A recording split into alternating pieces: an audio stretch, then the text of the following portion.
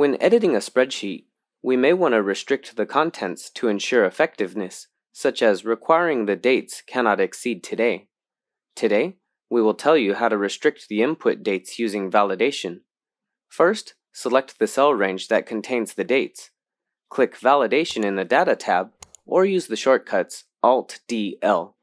The Data Validation dialog will pop up, where you can select Date at Allow. Then click the Data drop-down button to restrict the date range.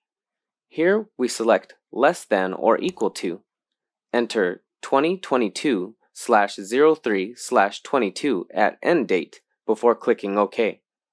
Now, let's enter a date after 2022/03/22, such as 2022/4/1. An error alert will appear, indicating the validation function works. This is all about using validation to restrict date entries. Did you get it?